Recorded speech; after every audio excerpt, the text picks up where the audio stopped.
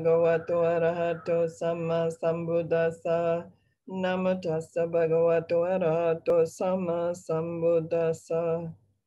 Homage to him, the worthy one, the fully enlightened one. Sadhu, sadhu, sadhu. Very good. Okay, so now we are going to talk tonight about the 7 factors of enlightenment. And I just realized Doc Major's not here. And I don't know how to put the support pages from my computer onto WhatsApp. It's a mystery to me. So I had support pages for you, but I asked him and I thought he would be here, but I guess he's not. So what we're going to do is we're going to take a look at these. They're very important, but I want you to be able to see the interconnection and figure out a couple things about these 7 factors. Of course, we've probably talked about them before. But in studying the hindrances, we figure out it's a total mystery to me why people think they should do anything other than abandon the hindrances, because the evidence is so unbelievably overwhelming in the texts that the key thing that the Buddha wants you to do with all of your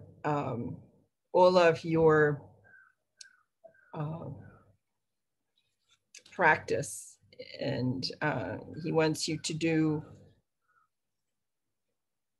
the key thing he wants you to do with the hindrances or any disturbances, distractions, anything that interrupts you, is abandon them. Now, I don't know how many of you, I can't see you, but I don't know how many of you listened to Bhanti's talk on 143. If you listened to him give a talk on 143, it was just recently, and Major made a note of it on the list for you to see that he did that talk. It's a funny note because it says Honeyball Sutta, and then it says MN 143. Of course, that's wrong. It's not the Honeyball Sutta. 143 is advice to Anathapindika. Okay? And so when I saw that, I immediately put up a support page for you all, because it's very important. And that sutta is very important to me, because it ended up when I started giving that sutta, then people came to me and said, my father's dying, my sister has leukemia, my friend just had an accident and is dying, and what can we do? And of course, we had just read the sutta, can we do this? And so we wrote up a special page for that. And then after that, we gave a sort of a weekend talk, and we developed a set of 4 pages for medical personnel as well, that I can share with you if you wanted, for the Anathapindika Sutta, because it's really a wonderful thing to be able to teach someone that sutta, for you as a family member to record it for them, and then to sit with them and listen to it, and then allow them to sit and listen to it and memorize it if they'd like to, and then have them practicing that before they go to sleep each night. It's a wonderful sutta, because when you look at death and dying, what you're looking at basically is leaving. And when you're leaving, the question is, how many movers do you want to have come with you? You know, so the question is, when you're leaving, you actually want to be able to go very clean, very pure, very rested, and very, very clear in your mind. And so when we did the workshop, we said, what should we call it? And it was basically dying with grace and dignity. Draw a shape to create a green snip. I have no idea what that means. I don't have any idea what that means. It just came up on the screen. Snip, snip. I have no idea what it means. All right. It's like they're trying to sell me something when I use my programs lately, and I just can't figure it out. I didn't ask for anything. But then with computers nowadays, you don't ask for anything. You go out and you innocently buy an empty computer. And I remember when they made a big deal about how much easier it was going to be to buy computers. And when we saw the prices, we were shocked. You know, we thought not $900, not $1,500, $300 for a computer. Nobody told us it was empty. You know, and then you had to buy all your packages of programs. But it's insanity, but it's pure capitalism. It is pure marketing and bottom line raise the dollar routine. I mean, I've been in sales. I've been working with companies all my life. And I thought I had went away from this, you know, and then you come to the computer and you're Buddhist and you think you're very innocent, and bang, it's all back again. Anyway, so if you did listen to that sutta, shortly after I was taught that sutta, I was in Sri Lanka and had the opportunity to go to a supporter's house whose great aunt was 92 with leukemia. And she was, the family, it wasn't her, but the family was shipping her off to the hospital every 4 days to get refilled and sent back, essentially, to refill her blood system and bring her back home. And then they knew she was very close to death. And she didn't particularly want this, but the ambulance would come, load her up, take her over, bring her back. And this went on for a month. And then she said, please, I don't want to do this anymore. And the family said, okay. And then she was introduced to me and I was reading her the sutta. And she said, can we keep this sutta? And I said, what? And she said, well, just could you read it to me and I could listen to it? I'd like to listen to it. And so she listened to it. So when I send you the notes, the section on the training that Sariputta does with Anathapindika is in first person, so that you can learn it as you're reading it. You can learn it. I will not cling to the body, and my consciousness will not be dependent on the body. And you go through this whole thing.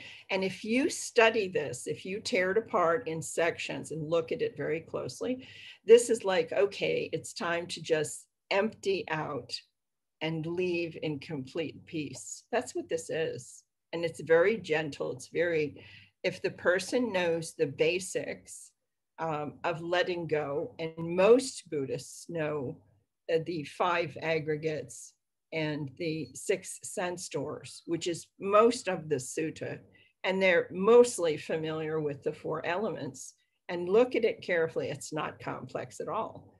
And then another opportunity was, anyway, she took it and she listened to it on the recording. Then she started to do it. They heard her doing it before she went to sleep. When she died, she had a smile on her face. Whether it was because of this or not, I don't know. But the point is to empty, to let go, to let go, to let go of what you're seeing and you're hearing, you're smelling, you're tasting, you're touching, and what your thoughts are, and rolling, and what you're just, it's time to empty. It's time to say, okay, this body is finished and it's going. My uncle was very much that way when he died. He was 95. Wasn't much left. I mean, he had shrunk probably close to a foot. You know, he was this little person waddling down the hall to take you to dinner at the nursing home with him. Wasn't much really left, but he was completely there here. And that's the interesting part of the stimulation of the mind. Can you be present? You were present when you were born. You're present when you're living. Why not be present when you leave? You come that way and you open your eyes and wow, what are these lights, or who's here? And then you're growing up and you're existing. But why not reverse and say sun's teeth, sun's hair, sun's this, sun's everything from Shakespeare? Why not do it that way? And she was very quiet, very peaceful. And then later on in Malaysia, someone knew I did that from that family. And they said, would you go to the hospital and give it to her? And I thought, to the hospital? Okay, fine. So we went to the hospital. She handed me the phone and said, would you record it? And we recorded it for her. And the same sort of thing happened in a ward with other people around her, very quietly. And people in the ward, they listened to it. And it's a very uninterrupting kind of sutta. It's not offensive to anyone. It simply is what it is. And I talked to her a little bit about it, and then gave it to her, and that's what happened. And I used to like to go to the hospital, but it's not easy to do right now anymore. So I did send this. I don't know if I can send it to any of you, and it would get on there for you, but let's dive into this with the seven factors of enlightenment, and first go to the screen because you don't have the page. So I have to do it this way now.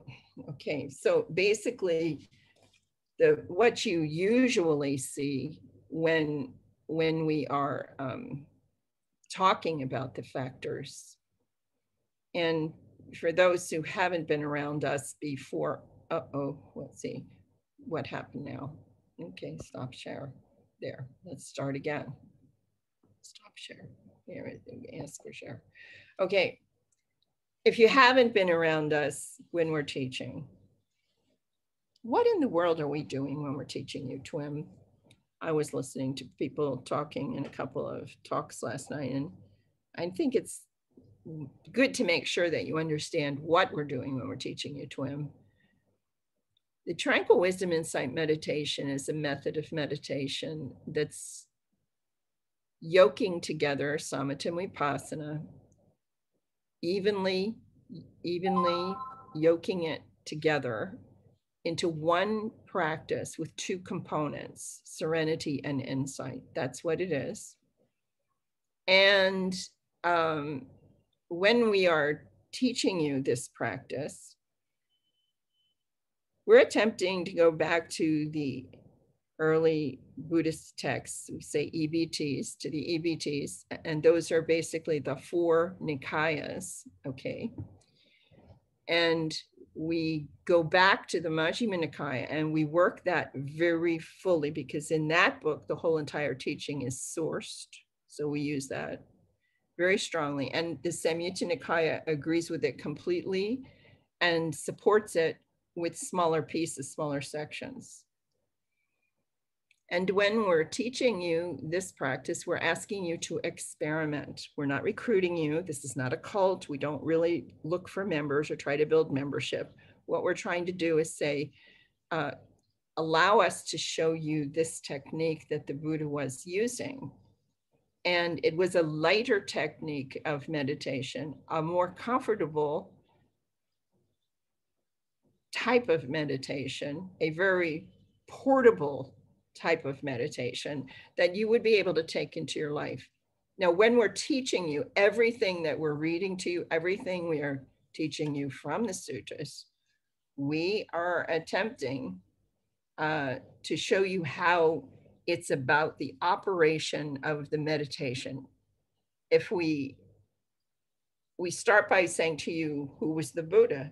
Well, not his whole family history thing, but who was he when he was teaching? He was the greatest meditation teacher in the world. That's the way we look at him. So if he was this great meditation teacher in the world and he decided to teach for 45 years, the next question is, what did he teach?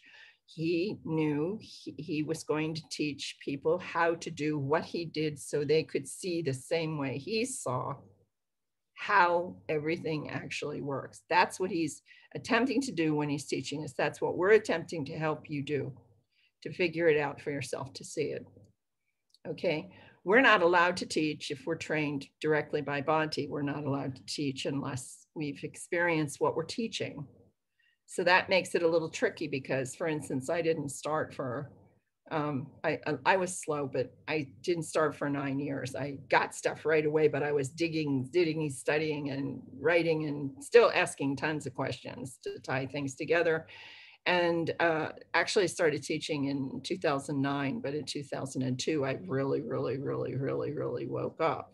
Okay, so that's what happened. And I was cautioned by a couple monks in the very beginning before I started practicing with Bhante, don't ever teach what you don't really completely understand. And you've experienced and you understand. That's what they told me. And I thought, okay, fine, that I didn't think it was a big deal, but you don't want to teach it when you learn it until you can really get to a place where you can try to explain it. Everything that the Buddha put out there concerning the meditation, if it's true, let's do it this way. If it's true, he's a meditation teacher and he's teaching the same subject for 45 years, a couple things stand to reason. You can reason out pretty well that he probably figured out the way in which to teach people so they would remember it the easiest way and be able to tie things together. And when you search again and read the book the second, third, fourth time, and you start reading it and you see how it's all tied together with the suttas that are particularly about the meditation, then you begin to see how he was working with this. It's really, really quite exciting. And it systematically doesn't disagree with itself anywhere that we can find. It's really quite amazing how he used deductive reasoning to show you how it works and tried to help you to understand how to do that too. Now the conclusion I want to get to is when you read the suttas, you don't read them as we're told not to read them as isolated pieces that are one story, another story, this story, that story, like that. We read them to find what is in it that will help you concerning your meditation. And there's always a lesson in there. And so why is there always a lesson in there? There is a lesson in there because his method of teaching is based on the Four Noble Truths. And if you start to examine the suttas as we're learning them, you'll find first noble truth in the beginning, then second, then third, then fourth, or 1, 2, and 3, or 1, 2, and 4. And you really begin to understand the Four Noble Truths when you do this, when you start to examine it very, very closely. Now, so far, we've gone through and talked about the 37 Requisites of Enlightenment, which is a block of teaching that we see. It's a capsule that pops up in suttas here and there in different parts of the Nikayas, and it's just a list, you know.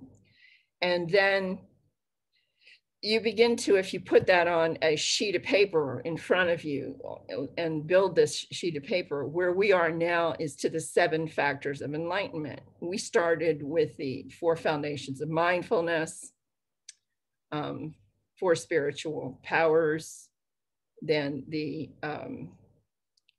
4 steps of right effort. And we explained right effort is right striving. And then we went to the 5 faculties, 5 powers. Now we're at the 7 enlightenment factors. So what are these? They are a set of pieces, and let's try to look at them to see if you can prove a couple things to yourself about these. But the first one, and I'm going to show you the artwork first that we usually show people about this. And it's like there's a seesaw like this. I'm not doing a very good one at all. Let's do this again. I know better than this. Just a second.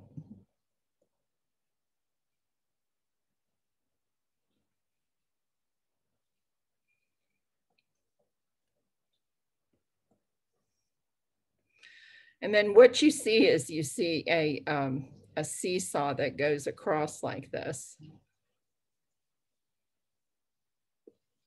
It's a little better. And I like this. I like to do it like this. This is where mindfulness is. So this one is mindfulness. And then you have the seesaw, which is not quite the angle I want it to be, but it'll do. And you divide your seesaw into 3 parts there and 3 parts on the other side. And what you find if you look at the seesaw is that you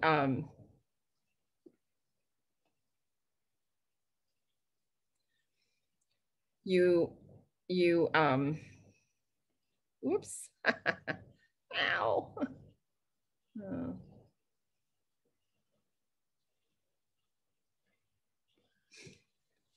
On this side over here, you're going to see that there are energy pieces. On this side over here, you're going to see that there are calmer pieces. So the first one, this takes energy, investigation.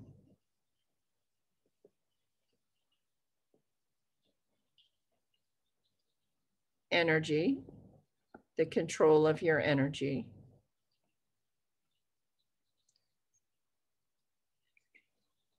Joy.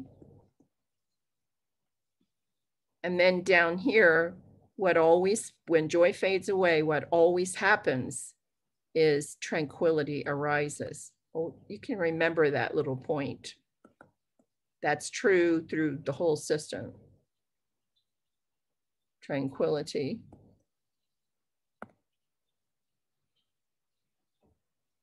Concentration.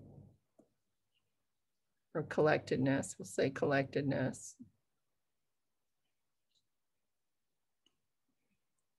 And equanimity.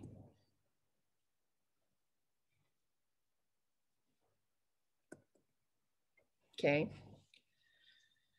Now, the most interesting part about these 7 pieces is that when you're working with the meditation and you're working with the path, you cannot go into cessation unless your 7 enlightenment factors are absolutely level like this. They're level on this, like that. And then it's like there's a secret key. This is a key, and here's a keyhole, like that. Okay. And you're going to put this in and you're going to turn it, and you fall over into cessation. My visualization of it is just an idea. And the thing about this is, this isn't something you can say, okay, I'm here, I'm going to do this, because by the time you get to the level that we're talking about, in the level in the 4th jhana, and let's remember something about the 4th jhana. The 4th jhana is the 4th, which is the base of the 4th. And then it's infinite space, infinite consciousness, nothingness, and neither perception nor non-perception. And then what happens is there's cessation, okay? So you're traveling down this path, and this is what you're going down. Now, only in modern times is this the 5th one, 6th one, 7th one, 8th one, and some people even write about it in modern literature and say this is the 9th. They say that sort of thing, but the actual situation is these are the arupa, arupa. And the arupa simply means immaterial jhanas. It means that they're all mental jhanas. It means that there is no body anymore involved in, you start these experiences. If you look closely, your body is disappearing, and it's just disappearing so that you can't feel it at all. Now, this is not something cultish or magical or physiologically impossible thing. If I go to a doctor, I send my child to the doctor and say, if you want to understand how do you feel your body, ask your doctor. I had my kids ask the pediatrician. He was wonderful. He told them right away. He said, most of your body is made of water. I think it's 70 some odd % of it is water. Okay. And in order to hold your body together, it takes cohesion. This cohesion is the holding together of the body. In order for there to be cohesion, there has to be tension and there has to be tightness. And so you feel your body, you experience it in athletics, you run, you pump, you exercise, you feel your fingers, you feel everything completely. And the more stress and tension you have, the more you feel your body.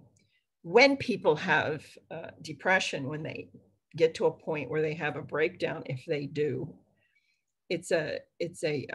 sometimes a tremendous letting go and collapsing, like jello almost, like there's just no feeling. In the groups I worked with, in the support groups that I helped, and when I was doing advocacy, it was like, what in the world happened? Well, one doctor said, what happened was, pretend that your body is a house, and what happened was is you threw the breaker switch and everything turned off. And when that happened, there was almost, you felt like there was nothing left of you. You didn't hardly feel yourself at all for a while. Sometimes more than a week or two, a person can be like that. But in this experience, in the meditation, there's no danger of this, because simply what's happening is, when you're practicing TWIM, let's look at TWIM. When you're practicing TWIM, your steps in TWIM is to recognize this tension and tightness, and then to basically, I'm going to do it this way, to let go, relax, smile, come back.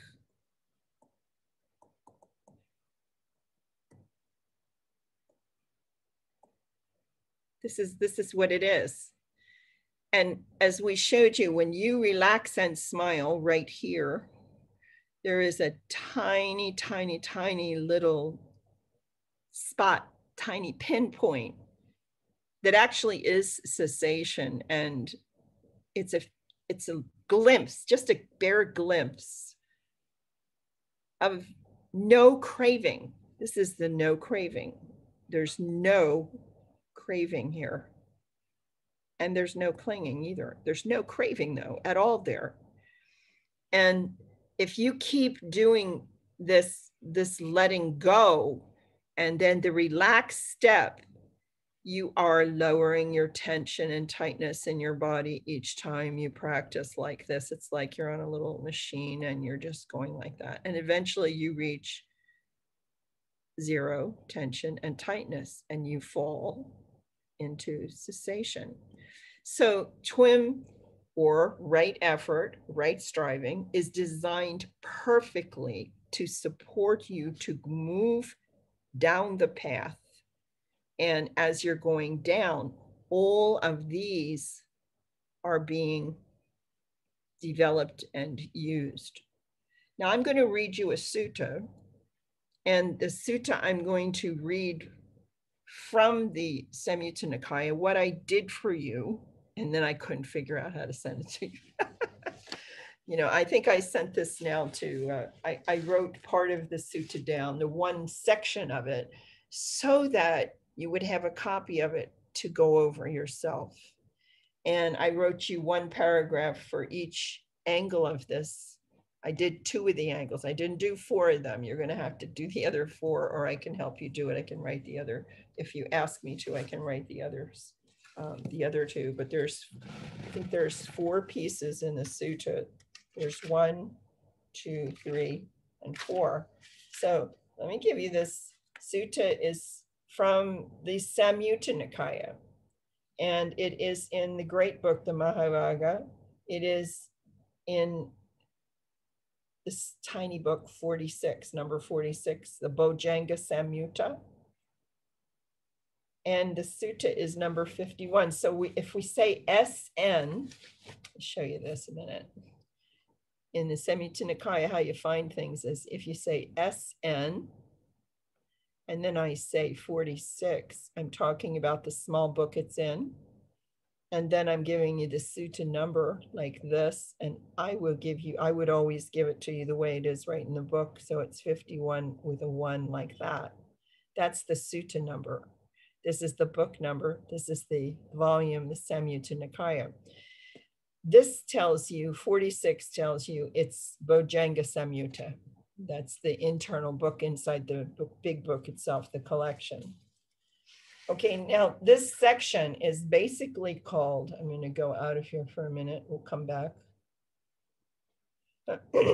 This section that I'm reading you from has a lot of small pieces that are wonderful. And if you can get the Samyutta and read the Bojjhanga Samyutta through a little bit at a time, it's very tiny ones in there that are really nice, you know.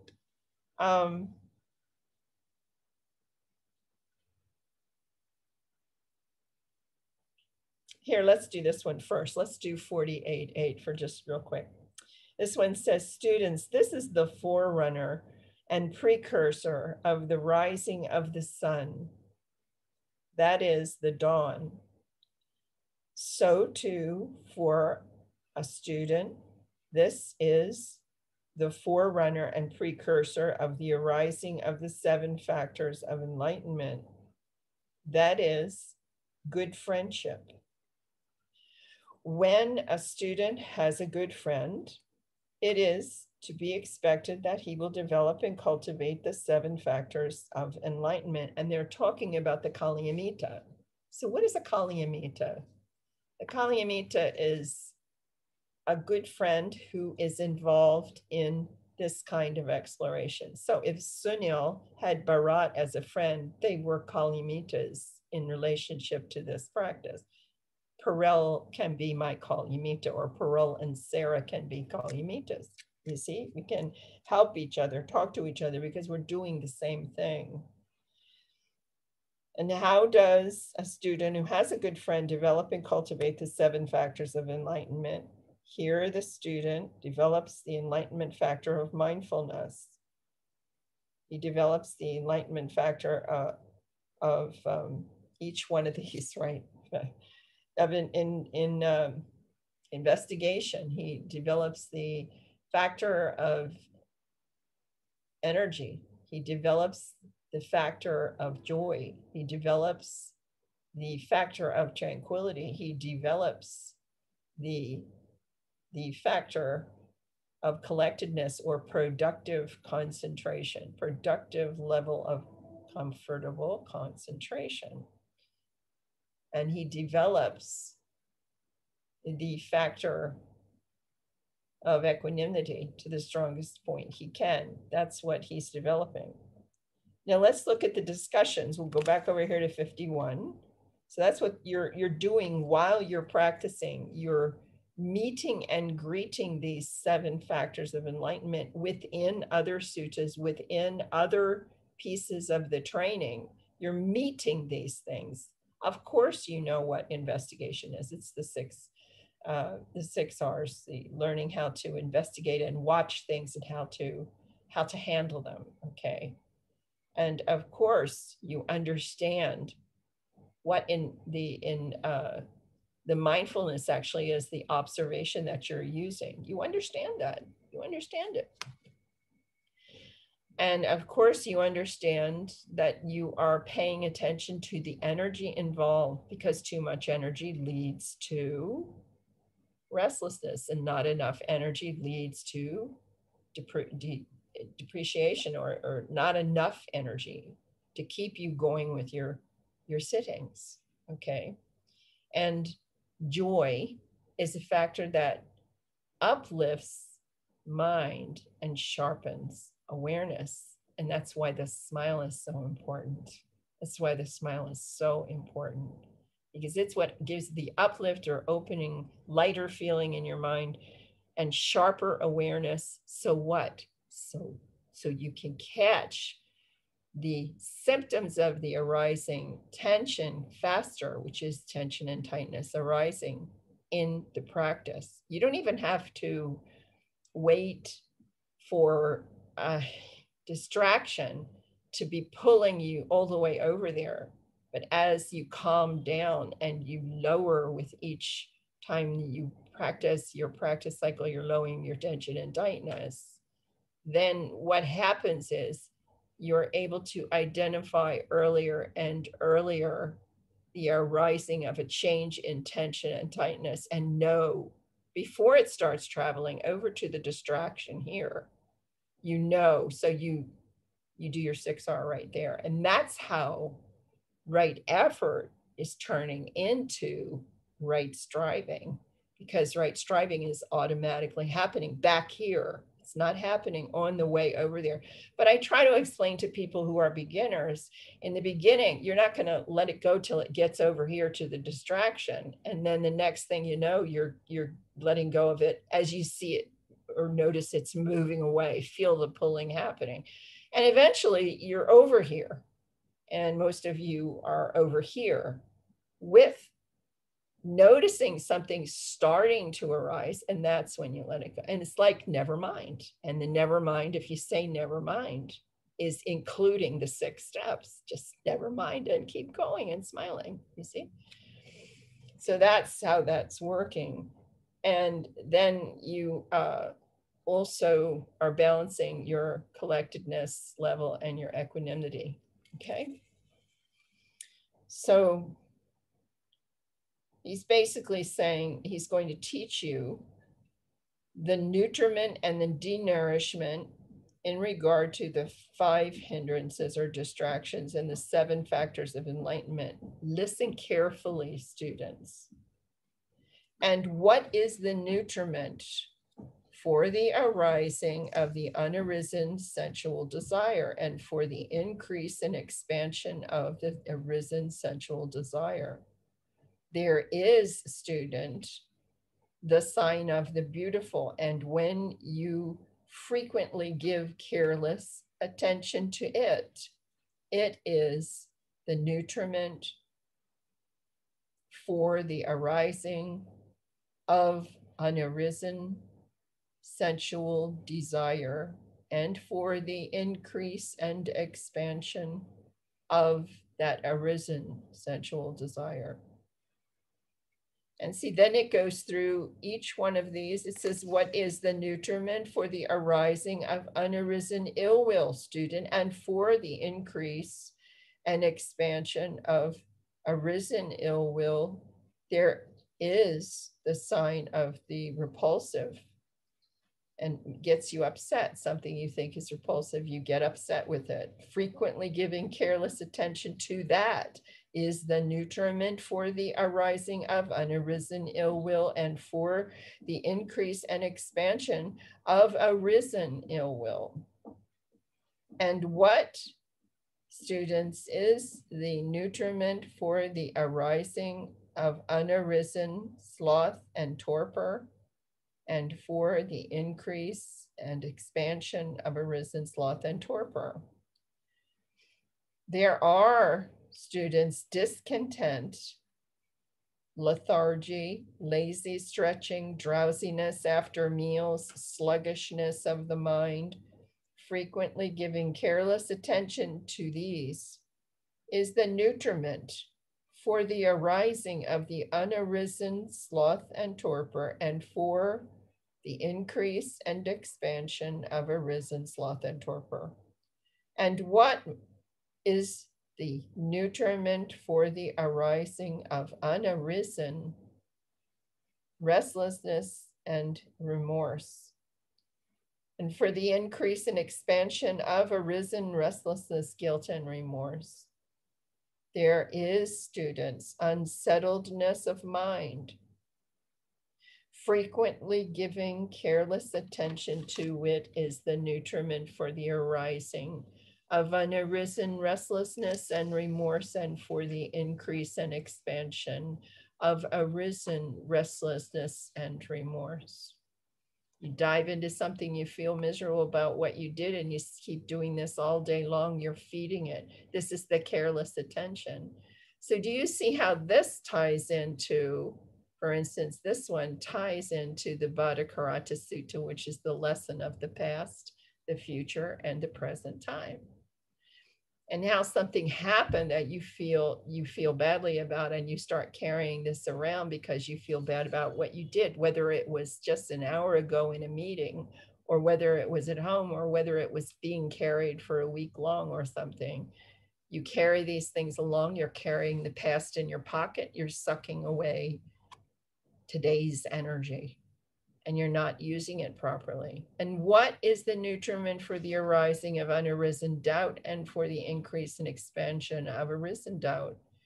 There are, monks, things that are the basis for doubt, frequently giving careless attention to them is the nutriment for the arising of unarisen doubt and for the increase and expansion of arisen doubt. So there you are, okay? So you see how all of these are tied into Bhaddhakaranta Sutta, into past, into future, into present, when you look at it.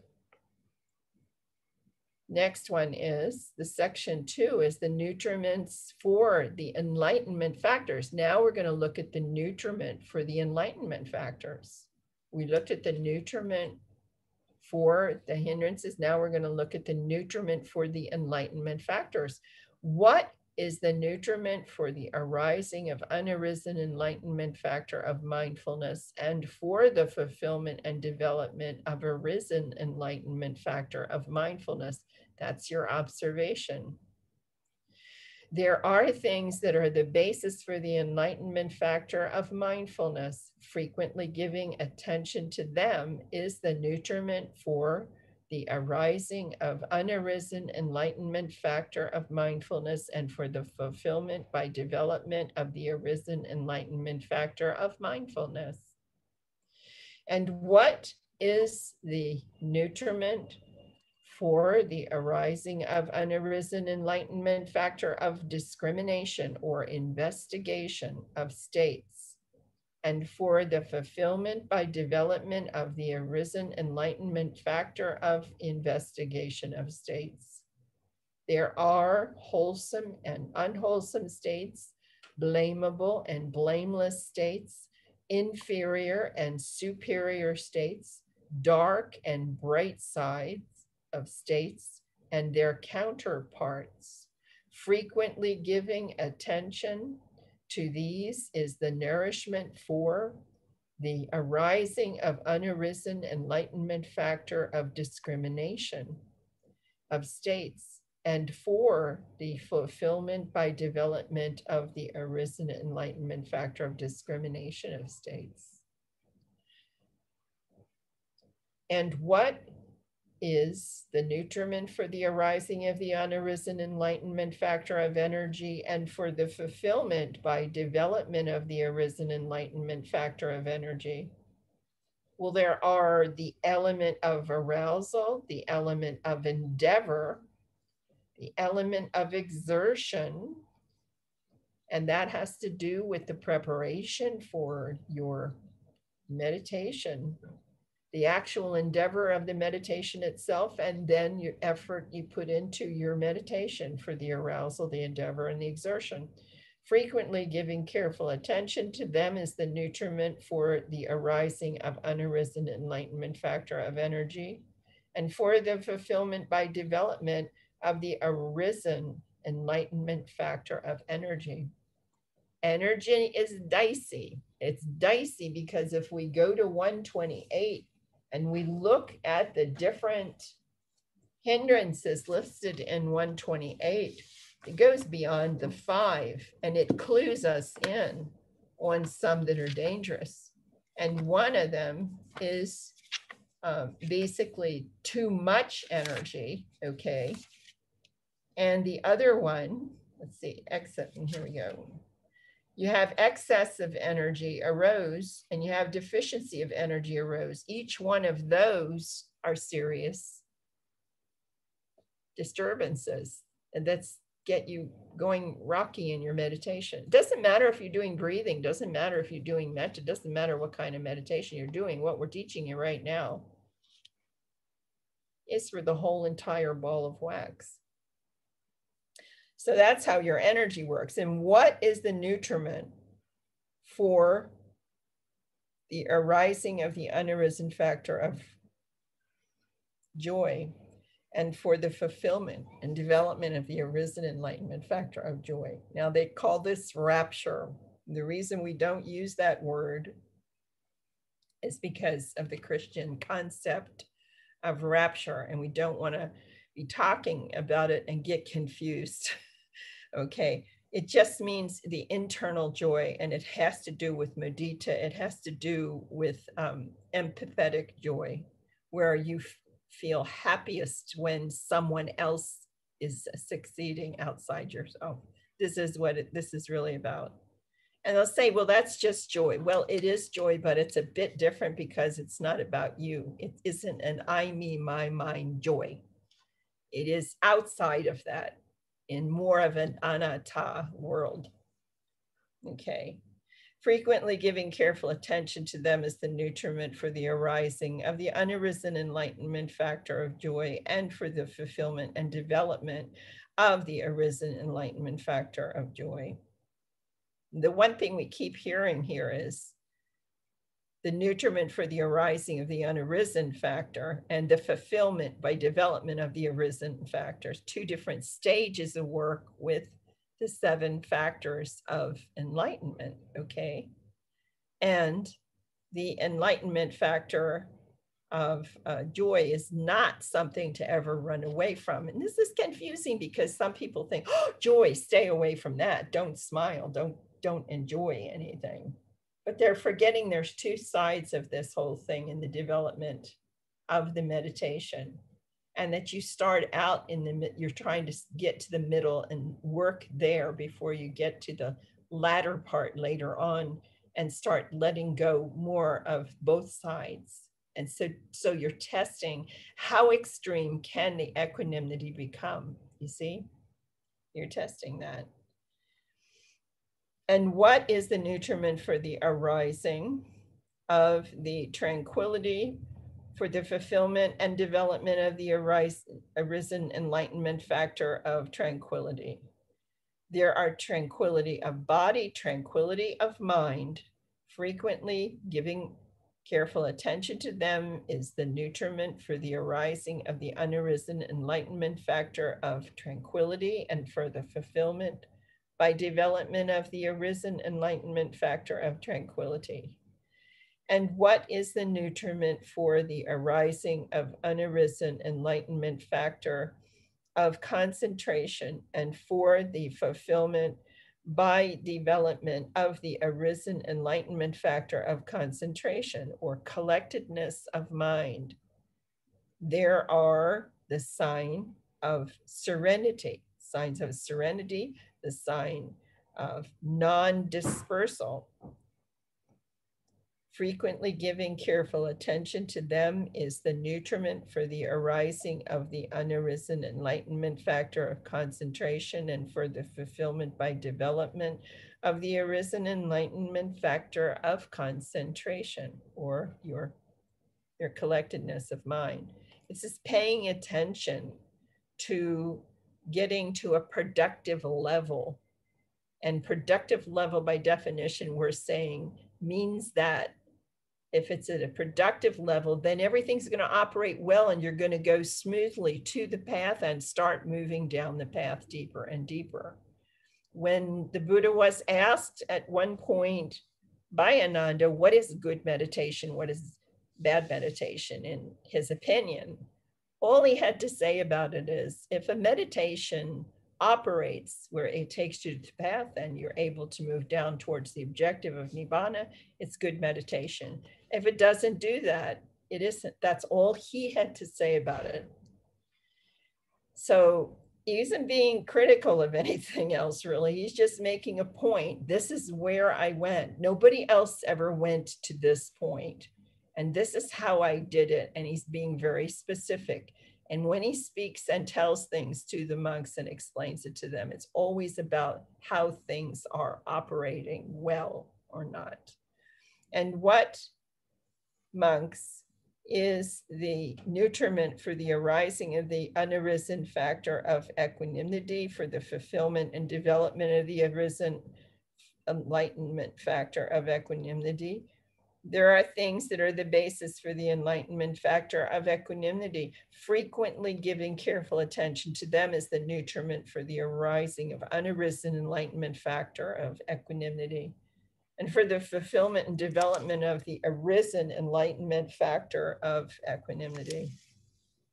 And we go to the third section of this discussion. This is called the denourishment of the hindrances. Now he's going to tell you exactly how to get out of these hindrances, how to bring them into balance.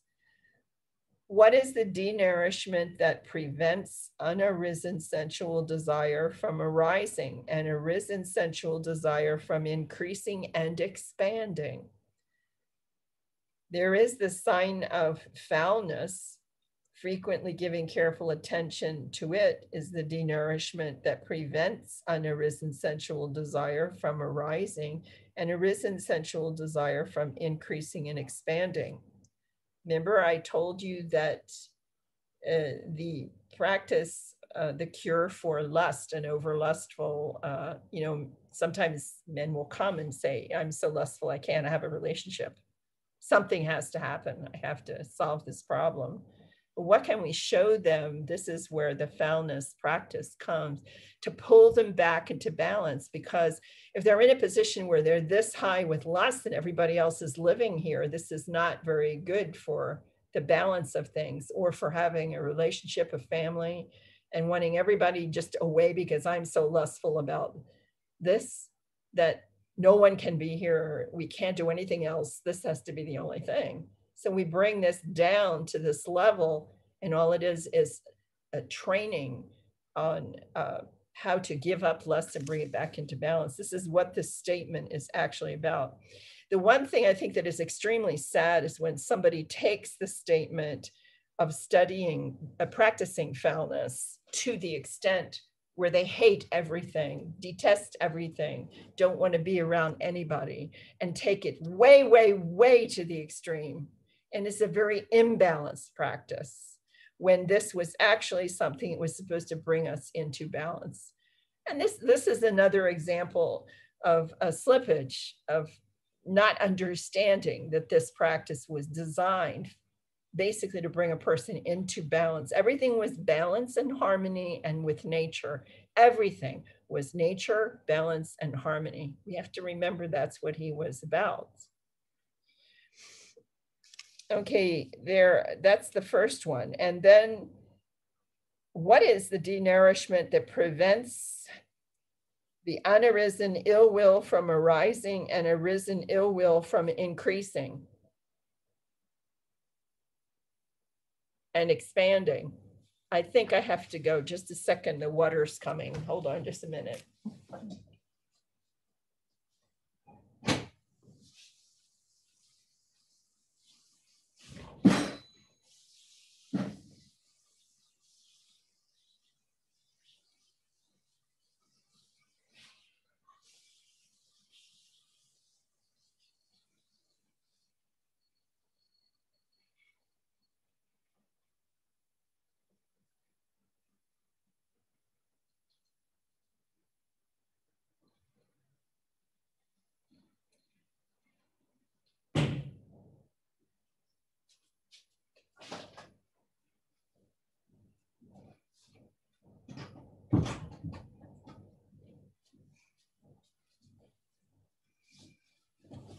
Okay, I'm back. Okay.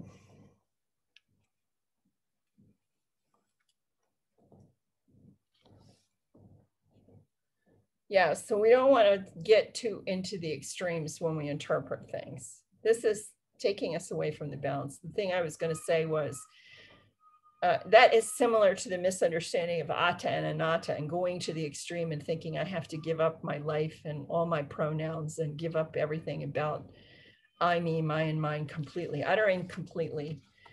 And I try to explain to people that you're talking the swing of a pendulum, and if you see the swing of a pendulum and somebody is caught, they're caught on a 9 in the clock. If you say this is the clock, and they're caught on the 9 in an extreme behavior pattern, that you encourage them in the direction of the 3.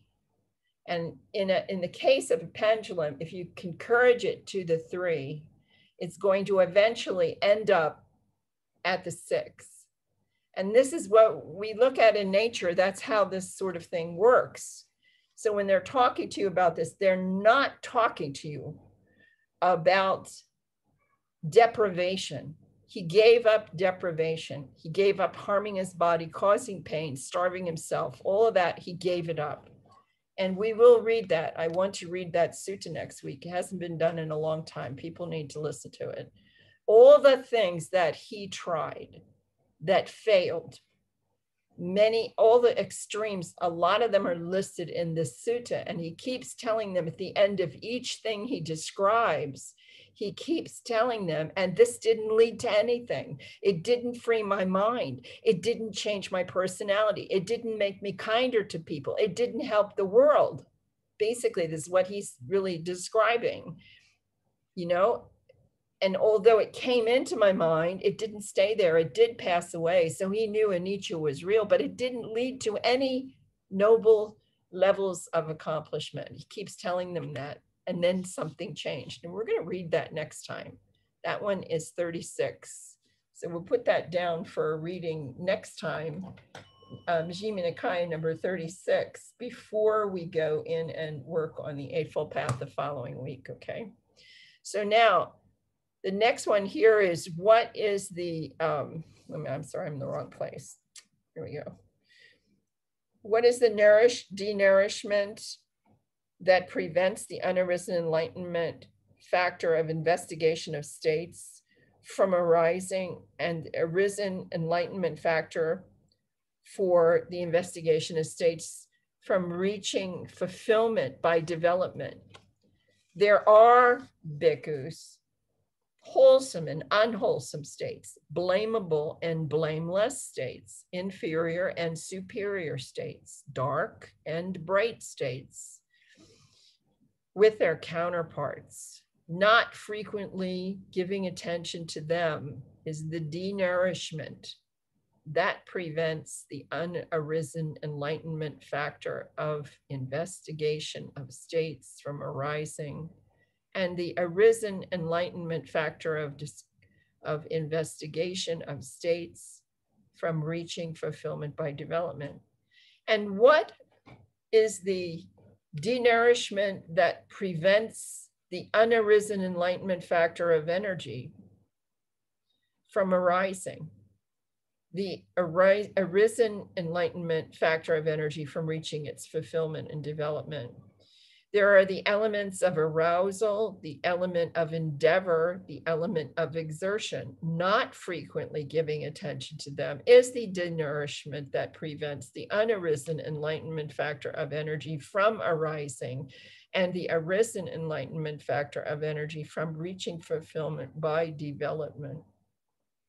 And what is the denourishment that prevents the arisen enlightenment factor of joy from arising, and the arisen enlightenment factor of joy from reaching fulfillment by development? There are things that are the basis for the enlightenment factor of joy, that not frequently giving attention to them is the denourishment that prevents the unarisen enlightenment factor of joy from arising, and the arisen enlightenment factor of joy from reaching fulfillment by development. And what is the denourishment that prevents the unarisen enlightenment factor of tranquility from arising, and the arisen enlightenment factor of tranquility from reaching fulfillment by development? There are tranquility of body, tranquility of mind. Not frequently giving attention to them is the denourishment that prevents the unarisen enlightenment factor of tranquility from rising, and the arisen enlightenment factor of tranquility from reaching fulfillment by development. And what is the denourishment that prevents the unarisen enlightenment factor of collectedness of mind from arising, and the arisen enlightenment factor of concentration or collectedness of mind from reaching its fulfillment by development? There are the sign of serenity, the sign of non-dispersal. Not frequently giving attention to them is the denourishment that prevents the unarisen enlightenment factor of collectedness from arising, and the arisen enlightenment factor of collectedness from reaching fulfillment by development. And what is the denourishment that prevents the unarisen enlightenment factor of equanimity from arising, and the arisen enlightenment factor of equanimity from reaching fulfillment by development? There are things that are the basis for the enlightenment factor of equanimity. Not frequently giving attention to them is the denourishment that prevents the unarisen enlightenment factor of equanimity from arising, and the arisen enlightenment factor of equanimity from reaching fulfillment by development. So this is these 7 factors. This is these 7 pieces, and you couldn't have it more plainly that the whole system here is abandonment of the hindrances, because it's telling you very precisely you have to abandon these hindrances in order for these to arise. And we know we cannot go into cessation unless we have these 7 pieces in perfect balance, and then they fall, just like falling over a waterfall into that last level. Now, this tells us what they are and how to treat them, or pay attention to them or not pay attention to them, to abandon the what's making them grow into fulfillment and what's keeping them from growing into fulfillment. But let's look at the framework now of how we actually learn about this when we are working with the meditation, because it doesn't all start just at the level of that discussion. And this is what I really like people to learn. I like them to understand that when you come in the door, and here's the door, and you come in, and once you come in the door, you meet the meditation. And well, I can remember how I met Bhante the very first time in Washington, D.C., in Washington Buddhist Temple, Washington Buddhist Vihara. Yeah. And what did we do? We sat down. We all sat down.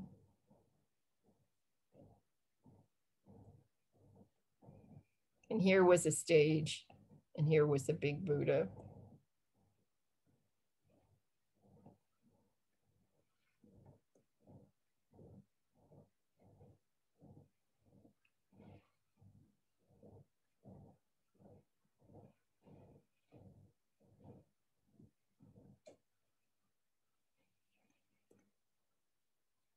And here was a stage. And out comes Bhante, and he sits on the edge of the stage right here. And he faces us, and he teaches us for 30 minutes. And this is his system, his actual system of teaching. To teach you a 30-minute session of what you usually hear the first night of a retreat. So he's basically, actually, when he first comes out, he gives you the instructions. I'm sorry, I did this wrong. He gives you the instructions and asks you to sit, and there's no introduction beyond that. Okay, then what happens is he tells you about the 5 aggregates.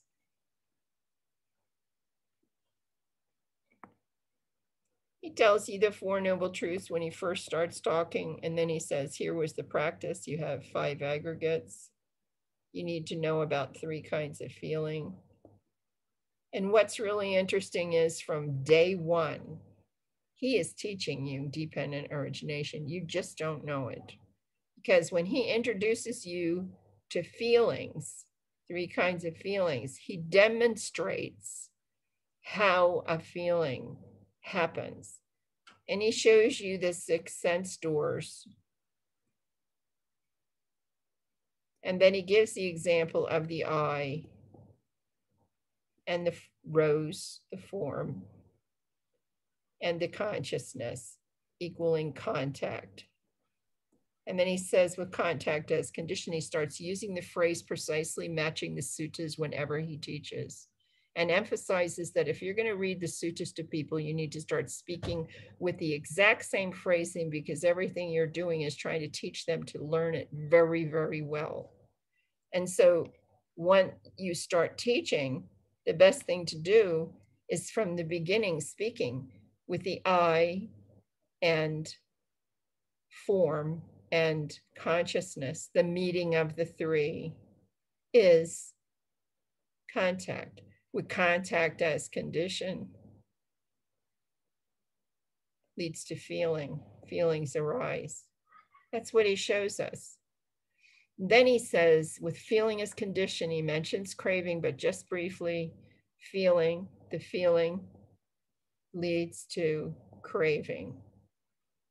And he gets across to you right away in the beginning, craving always manifests as tension and tightness in the mind and the body. It is the I like it, I don't like it mind. He tells it to you the first day. And then he takes questions from you. It's a very short little lesson. He tells you a little bit about how this works. You've heard it if you've been at a retreat. It's that little entry talk. It's not a long one that first night. We go away, we come back. The next time we systematically at that temple, we were sitting for half hour with him and then giving him all the time for talking. We weren't like sitting for an hour and then talking. We were sitting for half an hour together, and then we were listening to him teach. And basically, over the years, establishing how he's doing things step by step. So you see how he did all this step by step. And then as we're training, this is how he introduces you. And then as you're training, what happens next is you begin to hear about you hear about these pieces. You do hear about, when you go into the 5 faculties, you have faith energy, you have faith energy, mindfulness,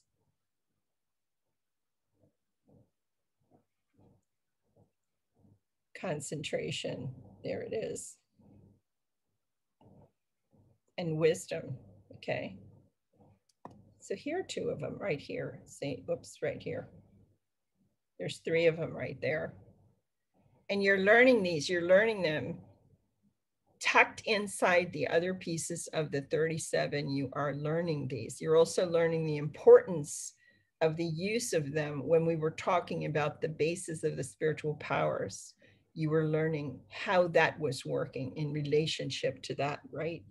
And it was including, this one shows up a lot, this one shows up a lot, and this one shows up all over the place, all right? And then the other one that shows up a lot in a lot of other places is equanimity. So these things are scattered in different approaches of learning them as and you begin to learn, you know what? You say to yourself one day, this thing is not just all over the place. This is actually a weaving. It's a weaving. What he's doing is he's recreating what? He's recreating the Dhamma cloth. And in the old books, there's mention of a Dhamma cloth. And I love this because I used to do weaving, and I used to sit at a weaving, at a loom, and for 36-inch cloth, you can set it up for a little wider, but mostly 36-inch cloth, and do weaving. And you can go in just to do so many times that you throw the shuttle and move the lines and then go out. And when I was teaching, activities at a nursing home, the elderly people were rolled into a room at one of the places I worked where they had 4 looms. And the exercise for a person, her activity was to come in and throw the shuttle 6 times and then be rolled back to her room. But that's all she could do. But she was proud as anything that she had something to do with making that piece of cloth. And then we had small ones that were making things the size of typewriters that were set up the same way as a regular loom. And you were making things the size of a placemat, and they made them for Christmas and sold them for a Christmas, Christmas bazaar, and got the money to keep their projects going at this little nursing home, a rest home and nursing home. You had ambulatory patients, you had patients that were in chairs. But you see, this was a Dhamma cloth, and right here on the corner, right here, is the Four Noble Truths. This is the Four Noble Truths. Yeah? Yeah? There's the Four Noble Truths. And in this, you might have a color that comes out and shows up every so often, and it's the Seven Factors of Enlightenment underneath inside, you see? So I'm trying to tell you, these things are not all over the place, and you don't have to review all the different groups all the time. But the Seven Factors of Enlightenment, you actually, what's happening to them is that you, mindfulness, investigation, energy, joy, tranquility, collectedness, equanimity. These are the neighbors. They're moving into your neighborhood. And first you meet them. You might give them a cupcake or something. I don't know, give them a cake, give them something, when they move in the neighborhood and say hi. I don't know, that's in the country, that's what we do. We walk, when I moved into one cabin, these women came all the way, it was winter, the snow was there, and they hiked across the pasture with, their pies, bringing their pies to me. This is just the meeting. So the first thing you do is you meet the neighbor. And then maybe you get to have tea with them. You have tea with the neighbor. And then you get to know them, and maybe you go to a picnic with them, and you're getting to know a little bit more about them. That's what happens with the development of these, through the development of your practice of meditation. That's what I wanted to explain to you, okay? So I want to throw this open for questions, because by the time you get deeper in your practice and you're very quiet, I think some of you have had us tell you, when you reach this one, nothingness. And if you are a person who gets really bored, you want something to do, then what happens is we say, you could take some time to see if you can balance these. So I'm going to stop sharing and turn it over to questions now, okay? Yeah, so sister, I have a question about the nutriment for the investigation factor or discrimination factor. You mentioned from the sutta several mind states. I didn't understand those different states which the sutta talks about. Dark and bright. What is dark and bright states? Happy and sad. Okay. Happy and sad. Dark thoughts. Yeah, I don't have the sutta with me, but some other states also you mentioned. Yeah, can you just tell me which one it was again? The investigation factor. Wait a second. The nourishment or nutriment for the factor of investigation. Your SN 4651. Yep.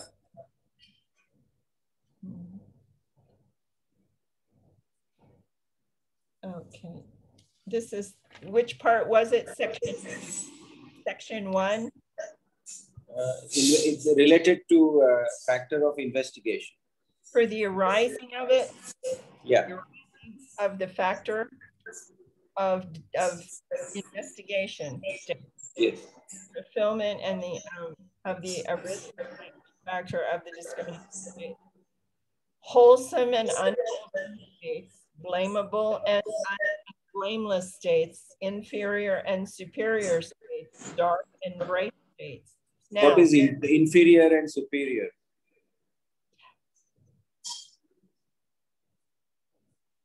I hate that. The inferior and superior. Khanti always knows this. I never can remember what it is. I have to That's okay. Khanti, wait a minute. Dhamma, are you there? Do you remember what that is? I don't know if he's there. Okay. The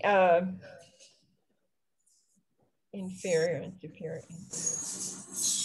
Inferior, what I tend to say is that inferior is your states and superior is your arupa states. Okay.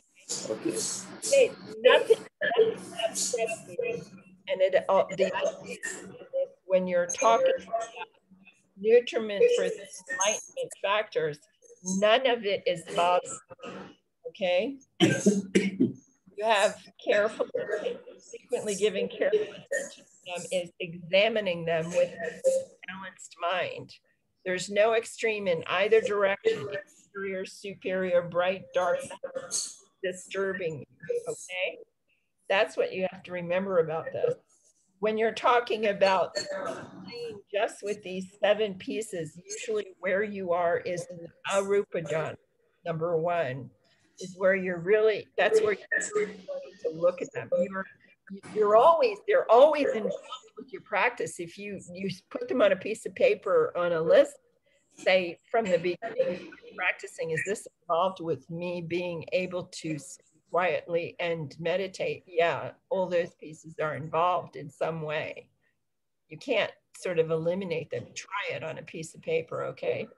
But when you go into states where you can look at whether they are balanced, that's where we use the idea of okay, in nothingness, you're very quiet. You're just about to go quiet mind all the time in nothingness. But in the beginning of it, you're here the first time, and for a type A person, miserable because they really want something to be going on, and all of a sudden nothing is happening.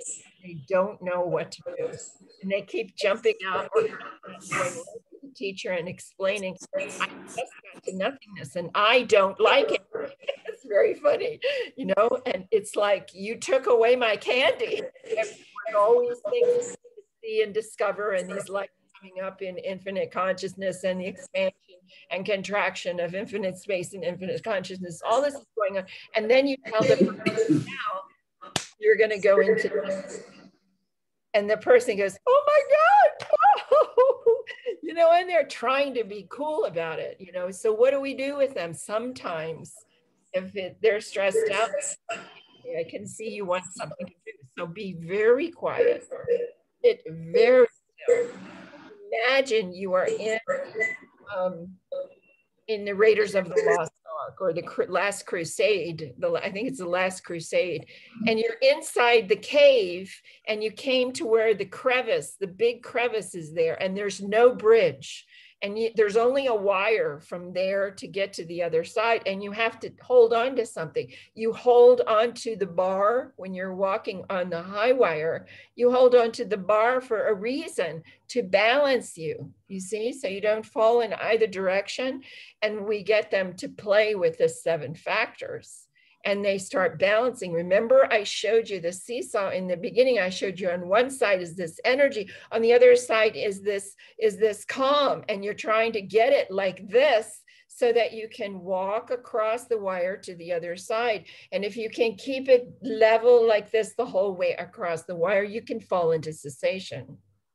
See, it's like a gymnast type thing, practice in your mind when you see it. And people, it really helps people sometimes to do this, you know, because this side is energy and this side is less energy. And you watch how you're not responsible for it. You're not making it come up. It's just arising in your mind, but you have the power to tip. You have volition, means you can straighten it out.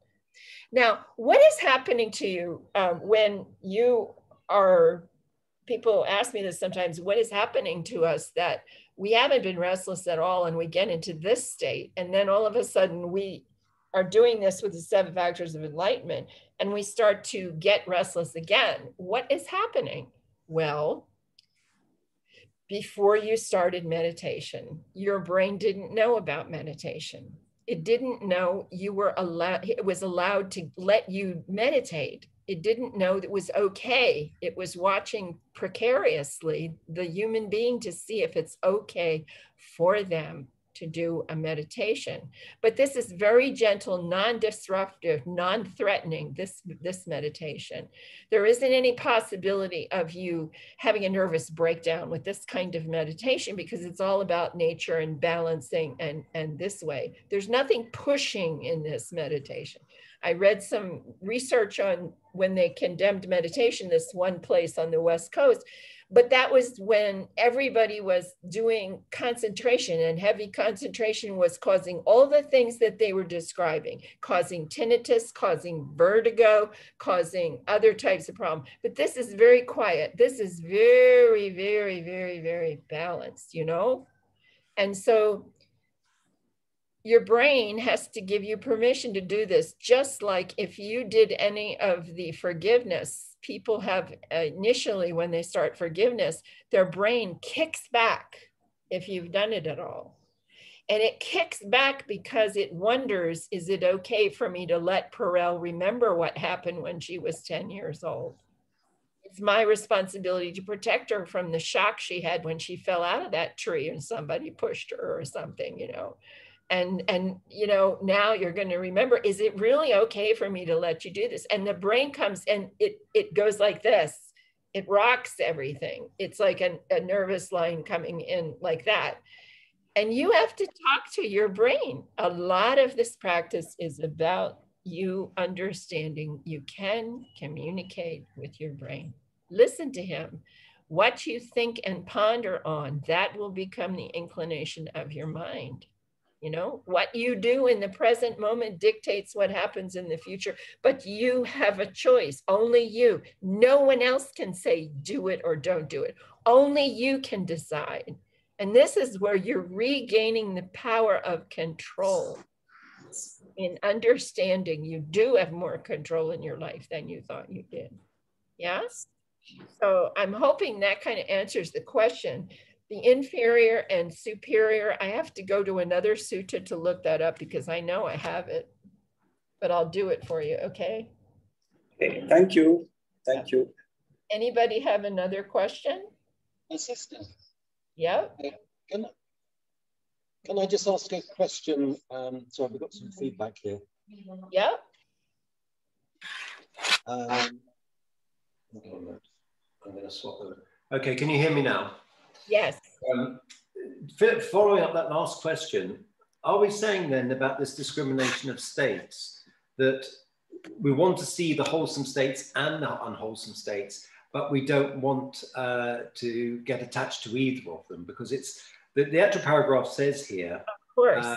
That there are bhikkhus wholesome and unwholesome states. That's and it goes on to say, frequently giving attention to them is the nutriment for the arising of the unarisen enlightenment factor of discrimination of states. Right. So do we want to see both the wholesome and the unwholesome, or do we want to don't find them?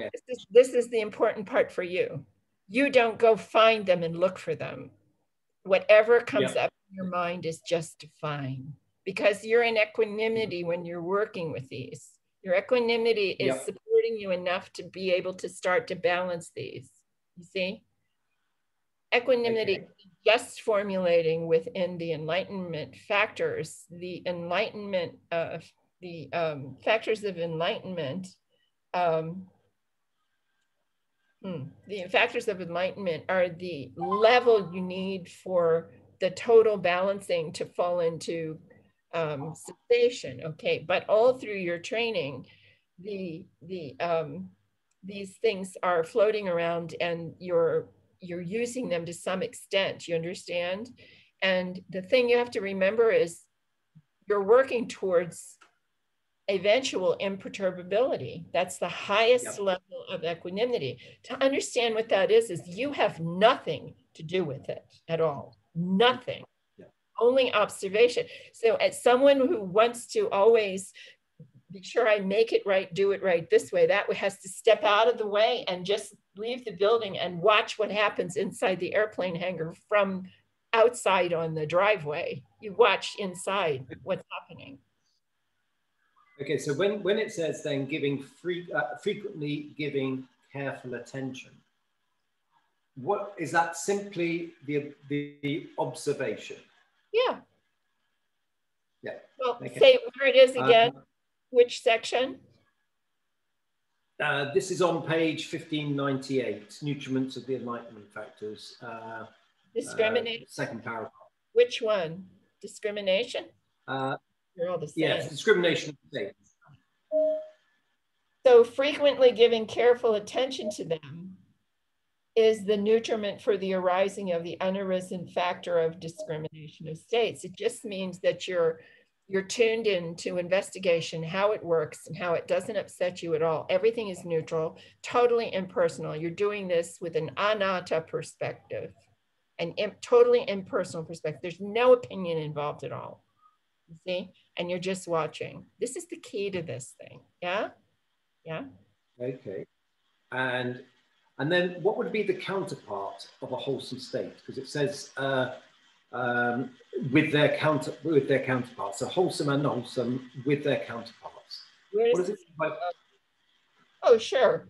So if you have a dark state come up, dark and bright state, well, because it gave you a set of opposites here, it did the contra states, you know, wholesome, unwholesome, blamable, blameless, inferior, superior, dark and bright with their counterparts. So when you watch one, you consider the level of the other in yourself.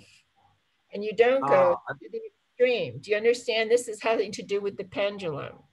Okay, so you remember I said you were at 9 and I wanted you to get to 6 to be balanced. That's where the psychologist and the psychiatrist want us to get, okay? But the person goes to the 3, okay, all the way over to the 3, yeah? Okay, so we want you to notice the 3, but we don't want you to go all the way over there. We want you to be learning to sit at the 6 and watch the 9 or the 3 if it comes up, and you can look in either direction. Nothing disturbs you. It's kind of when you're looking at these in depth, you're at the place where you're getting ready to fall over into cessation. And so you're looking for balance. And that's all this is about, balance, okay? Yep. And when it was talking about collectedness and it was discussing serenity, it also said, so sign of collectedness. How is serenity different to tranquility? How is serenity? Serenity? So this was in the Enlightenment Factor of Concentration course here. Serenity has the component of tranquility in it. You understand? It's that kind of word. How do I attain serenity? I build tranquility. I build equanimity. You see, tranquility is a component of serenity. Get it? Okay, so when it says here the arisen enlightenment factor of concentration, there are becomes the sign of serenity, the sign of non-dispersal. Where are you? Where are you? So we're 1, 2, 3, 4 paragraphs below what we were looking at for the investigation of states. On concentration? Yep. Well, okay, what does non-dispersal mean? The sign of non-dispersal. To disperse something is to disperse it and have it disappear, right? Non-dispersal. Non-dispersal, is that the collectiveness? So the sign of serenity, the sign of non-dispersal. Put yourself in a position where you don't just fall apart, yeah? But you're not like this, you're like this. That's the difference with our practice. You're not like this to be in non-dispersal position. you're in this position. You understand you're in this position. You understand you can observe things and figure things out. Yep. You see, that's the difference. I understand that. So the sign of serenity as part of concentration, is that pointing towards tranquility, or is that pointing towards equanimity? Once again, tranquility is within serenity. It's a component of it. Okay. You see? Get it? Okay, so by attending to the sign of serenity, because they're the other side of the seesaw, right. You've got that's bringing that sense of balance in.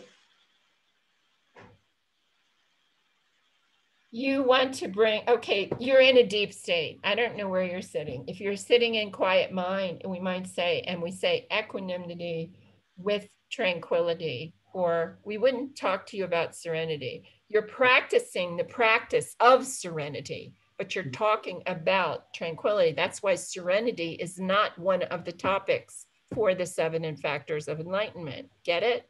Okay. It's what you're trying to do is tell me that that's cute, but I don't think I want to use that.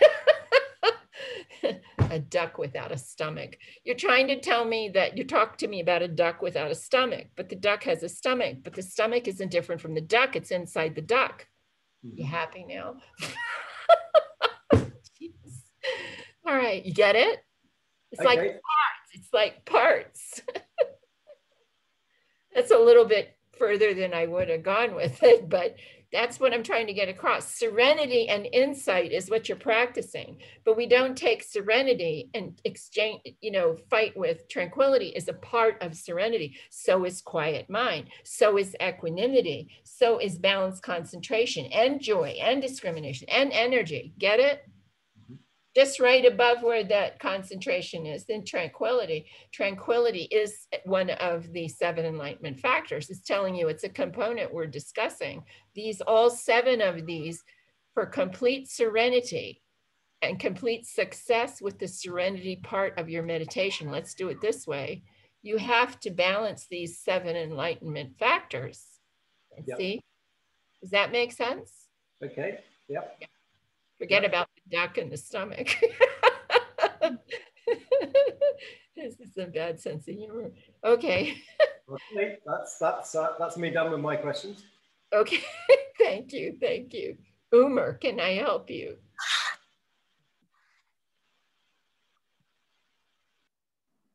Hello, Mataji. Hi. Yeah. Yes, ma'am. I've gone back to Anapanasati because I feel it is much more refreshing for me. Let me talk. Yeah, let me talk to you about that later, or you can if you want. Go ahead. Just go ahead. Right. That is what what I want to say, that I've gone back to Anapanasati and I can sit easily for 30 minutes and I can have a relatively good level of collectedness, and there's not much disturbance. And towards the end of the session, I have a problem because towards the end of the session, the breath is let go of completely and everything becomes still, everything becomes calm, everything becomes sort of collected, and the body and the mind is like the awareness which is projected outwards, like you, even if your eyes is closed, you feel your awareness is projected outwards. It feels it is coming in, and the only thing you can feel is like the skin of your face down to the bottom of your feet. Umar, can we stick with the sutta here? Can I talk to you afterwards a little bit? Because we're almost over the class. Can I do that? Yes, but if you can do it today, that would be good. I can. Just a second. Will you take this down, please? And I'll go right after I close this. All right. The room number, I have to give you the room number. It's 226. Write it down. 226. Say it back. 226. 226. 735. 735. Can you hear me? Yes. All right, let's do it again. It's 226. 226. 735. 735. 5759. Okay? Yes, I got it. All right, after this class, you can go there. And if you need a password, you can say 1, 2, 3, 4. All right. And I have to let you in. I have to set it up when I close this. I have to let you into that room when I set it up. Okay. And I can do perfect. a report then. Do you have any question about the sutta? Oh, no. Okay, fine. Okay, thanks. Okay, anybody else?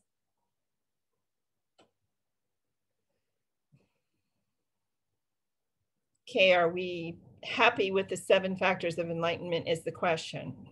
Are we happy with the 7 factors? I mean, I really like these guys because for my own self, what I did in nothingness was have a lot of fun with them because I could actually feel the bar, holding onto the bar, crossing over the crevice, the great chasm inside the cave, get to the other side. I could actually feel the bar. I couldn't feel anything else, but I could feel this bar and the tipping with too much energy, too much joy, too much investigation, too much curiosity. Back off, step back, relax, keep smiling, and see what happens. But then you don't want to be pulled off into not being able to observe anything because you have too much tranquility and too much equanimity, too much concentration. Too much concentration shuts us down, basically. Too much concentration starts to close our view, take away our peripheral view like this of the whole screen and make it so we have tunnel vision and that's all we can see. We don't want to do that because we don't know what will arise in front of us from here, how it will happen. And we want to be able to see everything. Okay, so I did include a paper. So there should be some stuff on TWIM Asia. There should be a few things that you can collect in reference to Sutta number 143. I would like to do Sutta number 36 next Wednesday, and then we can go into the Eightfold Path the following time, because I think it's important for you all to understand, to listen to that sutta and to listen to hear what it was he went through for us. I actually had a friend once who, was very interested in the way of the cross in South America and the suffering that Jesus went through on the way of the cross. And at the end of the conversation at lunch, he said, it's a shame no one suffered for you so much with Buddhism. And I thought to myself, she has no idea of the story. We didn't get into it. But, the tremendous amount of suffering that the Buddha actually did in order to figure out how to go through, just amazing, to the level of emaciation where he could put his hand inside his stomach and feel his backbone. And we women can do that when we have a baby, by the way. We can do it right after having the baby. But that's the only time in our life we get to reach in our stomach and feel our backbone. But it's not a pleasant thing. He was so emaciated and almost completely ready to die at that point. When he finally turns around and says, all of this, none of it led to what I have discovered. And so this samadhi, I was writing an article today for somebody, and the word samadhi is very interesting, the history of that word. And Rice Davies is the one, he's the one that brings up, he wrote a dictionary. And if you look up the word samadhi in his dictionary, there is a subnote, and he will explain to you in the subnote that he takes that word to mean tranquility, and it means wisdom, tranquility and wisdom. That's where our name of our practice comes from. He points out that samadhi as a word in Pali did not exist to mean concentration, that there was already an active word in place for that. Ekaggata was the word. And then this word shows up after the time when he's enlightened. And Rice Davies has made the assumption that this word was the word he chose to separate himself from the concentration meditations that were going on. And I think it's a good theory. It's a good theory. Probably something none of us can prove, but he came to this conclusion. And when we found that, we sort of looked and said, wow, that's exactly where we've gone with this. When we took Sama and D and said the serenity and the wisdom, the serenity and wisdom was there. And the insights occur for us. That was proved to us as students in Lesterville when Bhante came in one day at breakfast and asked us some questions about the insights that were attained in the Burmese tradition, and we all knew the answers. How did we? How? You know? So this was real interesting back then. So I'll leave you now, and if we have a closing time now, a closing prayer, and I hope to see you next time. And we will, next time we will be doing, I never can remember the name of it, but let me look it up for you.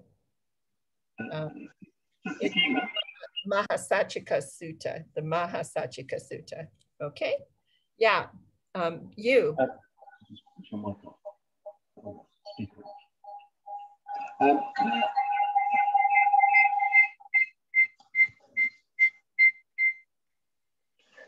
Can I ask you to if it's possible to get the 4-page things you give from medical personnel? We don't have any sound. Unable to hear. Can I ask you if it's possible to get the 4-page medical thing you did on Anathapindika's sutta? Yeah, I can do that for you. I was going to send that to Perel also. And wait a second.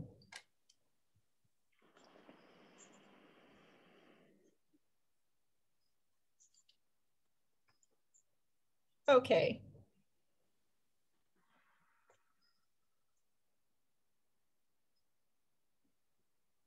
Okay. Anybody else? Okay. All right, let's come together for our prayer. Khanti. May suffering ones be suffering free, and fear-struck fearless be. May the grieving shed all grief, and may all beings find relief. May all beings share this merit that we have thus acquired for the acquisition of all kinds of happiness. May beings inhabiting space and earth, Devas and Nagas of mighty power, share this merit of ours. May they long protect the Buddha's dispensation. Sadhu, sadhu, sadhu. Sadhu.